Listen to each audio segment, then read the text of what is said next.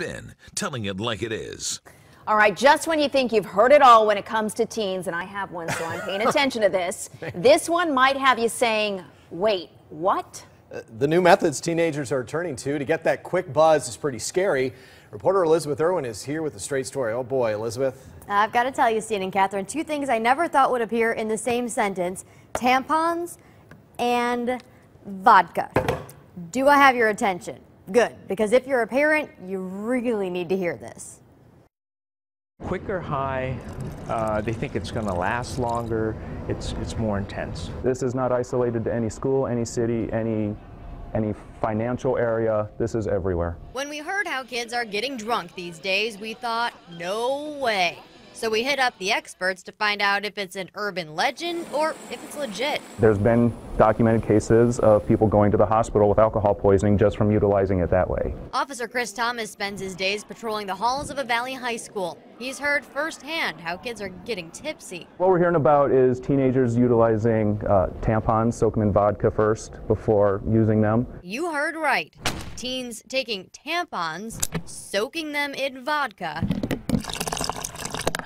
and inserting them there. It gets absorbed directly into the bloodstream. There's no barrier, there's no stomach acid, there's nothing to prevent it. I would expect it to absorb fairly quickly as well because it's a very vascular structure. This is definitely not just girls. Guys will also use it, and they'll insert them into their rectums. And that's not all.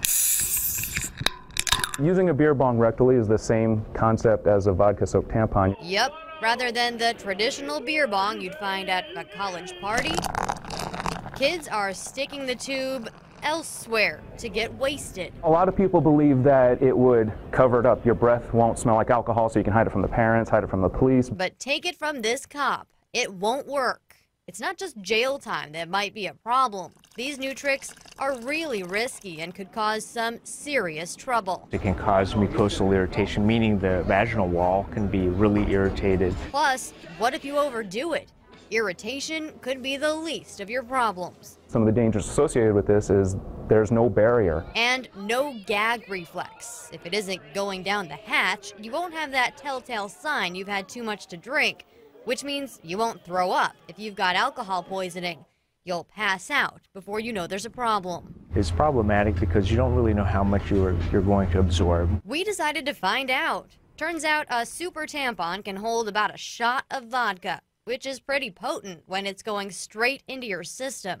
If a person does pass out or lose consciousness, healthcare professionals won't necessarily know, that they have to look in those areas, and that may delay treatment. Okay, if I'm a parent of a teenager, what can I do to make sure these are used for the job they're intended, nothing more? Well, then you need to get involved. Stop being your kid's friend and be their parent first.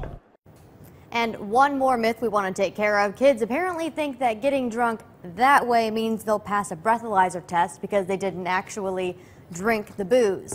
Not true. The test checks out what's in your bloodstream, not what's on your breath. Back to you. Very